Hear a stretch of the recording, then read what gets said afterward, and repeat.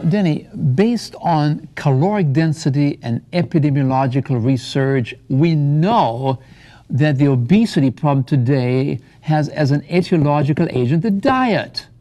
Dr. Deal, I'm sorry, I didn't really understand a word that you said. Could you rephrase that where maybe myself and some of the viewers at home could understand that? I mean, this is frustrating. I wish I could have them raise their hands. How many just understood what he said? See, I don't see any hands. I mean, we go to school all these years and then we're told no one understands you anymore. You know what? Sometimes if you draw us a picture, that would help us. What I'm talking about now is, could you show us? Or maybe some examples. Sure. Some illustrations? Show me what you're saying. Illustrations. Can you do that? Okay. All right, good. Thank you. Well, I hated to do that, but on the other hand, I think you and me, we need all the help we can get. I know I do, but I think Dr. Deal is just the person that we need to show us. Yes, indeed. How do we translate scientific jargon, scientific evidence, so that it becomes meaningful and helpful to people? How do we do this? Today, I want to spend a few moments in talking with you about obesity, a growing epidemic. It's a very complex issue, but at the very core, we find the issue of how do we eat?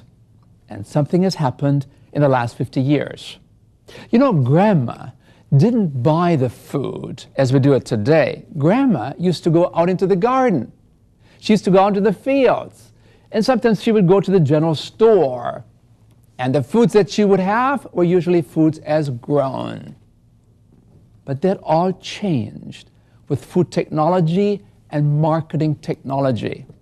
Today's food comes in boxes, frozen, sugared, salted, engineered, and sold to us as convenience foods and as taste sensations. Yet, there's a price to be paid, not just financially, but also we have to pay a price in that food processing usually tends to concentrate the calories. What happens is that the volume decreases when you process food, but the number of calories becomes larger, so that you have now a calorie concentration, small in size, but loaded with calories. Let me give you some examples how it really looks today. This is what food concentration is really all about. You can have one tube of Pringles, as you see here.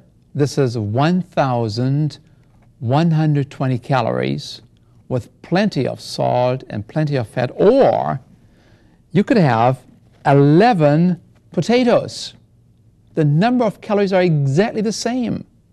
But wouldn't it take you much more time and effort to eat these potatoes rather than the packaged ones that you see here, processed food? Or take a look at this example. You can have an apple pie a la mode, and we can have those once in a while, but here you have 480 calories, and they go down very easily. Or you could have the equivalent of 6 apples. But think of how much more effort and time it takes to eat these apples, food as grown, packaged by the master designer. Or take a look at these little fig bars. They look very innocent. Right there you have about 100 calories, and they're gone in no time. Or you could have half a cantaloupe, again, the same number of calories. But you see, it takes you much more time, and you have much more fiber and much more of the nutrients that are giving you the health that you want. You can take one of these candy bars, 510 calories. They're gone, 2 minutes flat, right? Yeah. 2 minutes, 510 calories, plenty of sugar, plenty of fat. Or you could take 500 calories in this form, and now you have to eat all of this. And how many of you could eat all of this in 2 minutes? Do you see? The principle here is eat food as grown, the way it comes to us in nature, and you can eat more.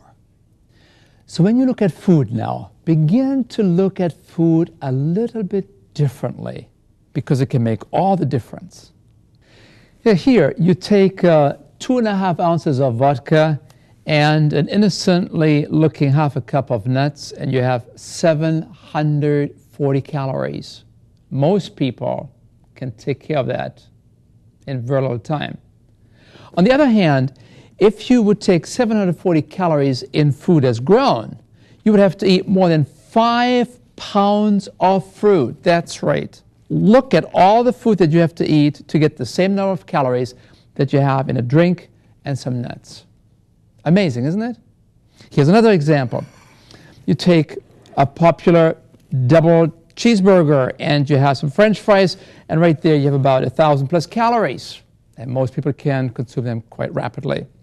On the other hand, you can also have one of these garden burgers or Boca burgers. They're usually very, very low in fat, and they're cholesterol free. And you, instead of the French fries, might have a baked potato, and now you have 250 calories. Do you see? You don't have to change everything. You just have to make some wiser, smarter choices, and you can cut your calories dramatically from 1,000 plus to 250. And then look at this one here. This is one of these special banana splits, a commercial one, over 25 teaspoons of sugar, some 1,000 calories. And what we recommend is a banana split is nothing else but a banana that you split. That's right. That's a banana split. But then you fill it in with banana slush. It's a kind of a frozen banana that we have blended. And you can put this between the 2 half bananas, and then you have your favorite fruits there, and look at the colors. That's life at its best. You can have this here for breakfast, for yourself, for your kids.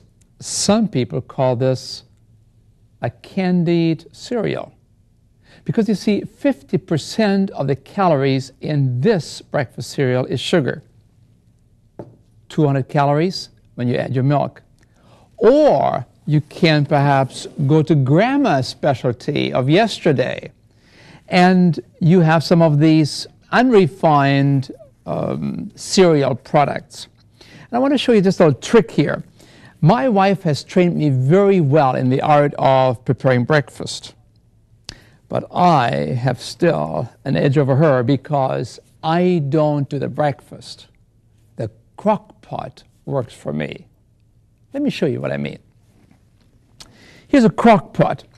And that little gadget does all the work for me. I fill it up at night, I go to bed, it works, I sleep, and the next morning I have a wonderful, steaming hot breakfast. But here's a little trick. My wife said to me, when you prepare breakfast, it's not just that you prepare it, but I also would like you to clean up after yourself. Now, that's not what we men usually bargain for. So I didn't know what to do. But I found an answer. I found this little gadget here, fat-free cooking. It has a little bit of fat in it. And what I do, I spray the edge so that the food does not stick the next morning to the inner surface. And that makes life much easier for me. And all I do now is I'm preparing food for 3-4 people in our home. I have 4 cups of water. And then I just have 1 cup of any kind of cereal. And I'm really not too fussy. I have prepared here some 7 grain cereal. I have some wheatena. I can have some Quaker barley. I can have some oats. Just about 1 cup of these kind of grains. 1 to 4. And for good measure, I add a few cranberries. And I add a little bit of dates. And maybe I put a bit more of these cocoa flakes, and I go to bed, and I sleep like a baby. And the next morning, my breakfast is ready. Easy to do, healthy. Cold winter day, excellent. And all you need to do now is, if you want to, add a little bit more of some wheat germ, if you want to really make it delicious, that nutty flavor. You can use some silk milk or any kind of non-dairy milk, especially if you are lactose intolerant. It's an excellent way to go. And then you just add some fresh fruits on top, some apples that you cut up, or you might have some mandarin oranges left, or some bananas. You have 2 or 3, 4 slices of good bread, and you're ready for the day. You're ready to go out there and to conquer the world. So, from now on, you want to take a different look at the world of food, at breads, at cereals, at fruits. That's all there for you, and you can all enjoy it. You begin to see how you can become a winner in the losing game and losing 1 to 2 pounds of extra weight a week. How? By eating more. That's right.